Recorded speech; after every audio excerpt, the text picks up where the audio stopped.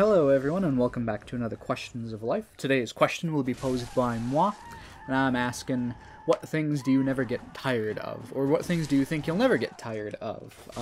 Today's question is going to be overlaid with some Bloodborne gameplay, which is, it's been a fantastic game and I'm getting really into it. I love the Resident Evil 4 kind of vibe with the villagers and the little sneaking that you can kind of do through the game. You don't have to fight everything. You don't have to face every enemy. You can walk past some. You can run past some even. There's so many options. Anyways, without further ado, my answer to my own question here. I've made a list of things that I haven't ever gotten tired of as of late. Let's see here. There's Pokemon Leaf Green. Now, I've played a lot of Pokemon. I know Uchiha and A Warboar have played a lot of Pokemon too, but some of the games are just not as good as others. But the one Pokemon game that I can come back to and actually go through and enjoy moderately versus some of the older ones or even some of the newer ones that just become a slog at some point because of all the cutscenes or because of the pacing of the game. Pokemon Leaf Green, there's very little direction on where to go. The game stays almost true to form to the original Red. It's graphically improved. Everything. It's just a better version of Pokemon Red, by and far. And I can play that game for decades, eons. I can play that game forever and not get bored of it. Along the Pokemon lines too, there's the Pokemon Adventures manga, which is in this niche of manga and Pokemon that scratches a very, very hard to get itch for me, because it adds some story and character to the Pokemon series that the mainstream games don't do. So I don't think I'll ever get tired of that, because I've read the first arc, the red, blue, green, and yellow arc 3 times now. I have that arc. I have all 7 of those volumes sitting on my shelf in my room, because I love that particular manga so much. Another thing that I don't think I'll ever get tired of is JRPGs.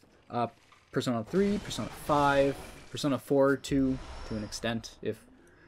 I'm grateful that Atlas stopped milking Persona 4, but now they're milking Persona 5, and I mean, come on, Atlas, come on. You made a great game. Move on to the next one. Pull a Hidetaka Miyazaki, and move on to the next thing, okay?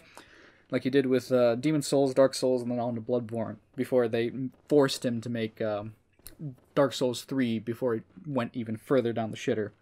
I like JRPGs. I like the Tales of series. I don't think I'll ever get tired of them. If Bandai Namco actually manages to push out a new console version of a Tales game, I would pay the full price for that game, even though they're the exact same. Every single Tales game has the exact same items, more or less.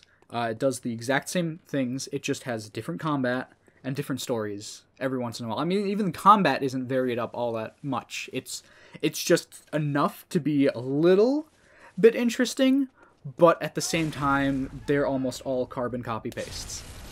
But I still will play the ever-loving fuck out of those games, just like the Pokemon games. Not much changes throughout any Pokemon game. It's all pretty much the same battling style, same gameplay. But I will pay the full price. I will let these companies take my money for these games. So, another thing that I won't get tired of here, let's see, we went through the JRPGs, the Pokemon, some animes that I don't think I'll ever get tired of. Gurren Lagann, Fullmetal Alchemist Brotherhood, and along the manga side, Rurouni Kenshin. I don't think I'll get tired of those 3 particular things, because I've read the Rurouni Kenshin manga 3 times. No, not 3 times, 2 times, all the way through. And I love it. I love every second of it. Oh, it's a realistic historical fiction that takes place in an actual event that happens in Japan, but it's told in a romantic way. Romantic as in, Romanized type of way. The use of romantic that isn't towards opposite sexes or in the lovey-dovey sense, I'm not going to explain that any further. I'll keep going on to the next thing because the more I try to explain it, the more awkward it makes this. Anyways, Rurouni Kenshin, Gurren Lagann, because I think that show is still a masterpiece. I've seen it 3 times over, and nothing will ever be the same as that first experience that I had with the show, and watching Simone and Kamina and everyone else go through all these hardships and overcome them and, like, just be freaking epic. If I could, like, erase all of my memories, and not all of my memories, but all of my experience with Gurren Lagann, and then rewatch the show, I would, because that first time was amazing, and even rewatching it is still, it's pretty good. Full Metal Alchemist Brotherhood, for reasons, again, like the epicness, I love it, it's great. I've read the manga once, I've read the manga once, and then I've watched the anime, the Brotherhood anime, twice over. I don't think I can get tired of those. Anime in general, I don't think I can get tired of, because the shows like Prison School, Shimonetta, and this new one that I recently saw on Netflix called Sirius the Jaeger, which did all of the things that I love in stories, that I love about the Index story itself. It had a variety of different characters, and it told the story in, like, a bunch of different ways. There was one main character that the story kind of focused on, but there's, like, different parts where they would focus on different characters, and then it would all come together cohesively. Anyways, moving on to the rest of the list here, not talking about that in particular, I have Scrubs. Scrubs is, like, my go-to comedy background noise. I love the ever-loving shit out of that show. It combines both the drama and comedy in a nice, realistic, touching way. My favorite episode is by and far, though, the Dorothy and the Wizard in Oz episode. I love it. I love it so much. It's adorable. It's a great episode. Now this one thing might be a bit weird. This next thing I'm going to mention, which is Chronogear's walkthrough with Tyrant. 1X, I believe, was his YouTube handle before he removed his channel, of Resident Evil 5. Now, it's weird because Chrono isn't a very well-known YouTuber, but he was, like, the first one that I saw, and the one that I wanted to, like, emulate. I was like, oh, hey, that looks cool. I want to, like, try doing that gameplay recording thing, and that's what got me into it. So, I every once in a while, I'll come back and rewatch that particular playthrough, because I just like how him and Tyrant are just goofing off and, you know, button heads and making fun of each other and just having fun with the game. Really. So there's that. Another thing that I don't think I will get tired of is, I guess, Red vs. Blue. Anything that Rooster Teeth really puts out, because I want to see the new show that they put out. And Rooster Teeth, the first time I ever like saw or heard of Rooster Teeth, I thought they were like this low budget, low bar company that, not even company, this YouTube channel that just put out, like, funny stuff, like Machinima, I guess. How Machinima, like, would put out all these other weird different videos. I thought Rooster Teeth was kind of like that, how they just released a whole bunch of different things, and then it turned out, no, they're not. They're way better than Machinima, like 1,000 times better, no, even 10,000 times better, because they made one of my most favorite series, that is Red vs. Blue. I have seen the entirety of Red vs. Blue 3 times. And once was when I made a Warbor sit down and watch all of the episodes with me. And his favorite line, one of his favorite lines comes from that show. The one about Caboose thrown up on the floor. Not Caboose, but Tucker thrown up on the floor. And Caboose being like, "Come on now, cut out the middle. You could have cut out the middle, man, and thrown it on the floor." I love that show. It's great. It's fantastic. I mean, I don't think I'll ever get tired of food, you know, or, like, living, or, you know, anything else of that matter that I need to survive.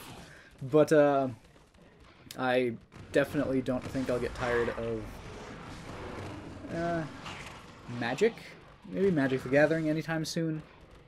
Because they're still releasing new cards, and I love the art in all those cards. Even though I can't play the game really well, usually whenever I end up winning or making winning decks, it's because I've put a lot of money into the game, and that ends up, you know, you get this return back of like rare cards. But I couldn't make a good deck worth my life. I just like making theme decks and whatnot. And that whole like deck building itself, I don't think I can get tired of doing that. It's a nice hobby of mine that I like to do in my free time. I don't think, as well, the game that's being played on the screen right now, I don't think I can get tired of Dark Souls or anything that's really difficult, like the SMT series. Because that puts your skills to the test, you know? Like Dark Souls, it's not actually super hard, but if you're not focused and attentive, and if you're not careful, it may seem like it's very punishing, but the games are actually quite fair. A lot of the times, like, big giant bosses will telegraph their moves, and they'll be like, hey, I'm gonna hit you, and if you don't get out of the way, you're gonna die. And then if you do not get out of the way, you die, and then, like, you can't get mad at the game, because, like, come on, it told you that this is gonna happen. Bloodborne's very fast-paced, though. I've had moments where I thought, wow, I don't think I can get a single hit in edgewise because this little girl, this enemy is just eating my face. And then it turns out, oh, if I just do this, then wow, it becomes way easier. Like, the things these games teach you, man. So, anyways, that has been my list. I'm sure there are other things that I can think of that I won't ever get tired of. Like books, like in general, like the Percy Jackson series, or like just reading about mythology or manga, or like in general. But I gave like specific things that I can actually go back to, even though I don't like going back to things and like reading or rewatching or like replaying games, movies, or shows or books, not necessarily in that order. I don't like doing that. But I gave a specific list of things that I don't even care if I've played it like 10 million times. Or seen it 10 million times or whatever. I can come back to these things and I can enjoy them like it's almost been the first time I've played it. So anyways, guys, that's been it for me. Remember, drive fast, take chances.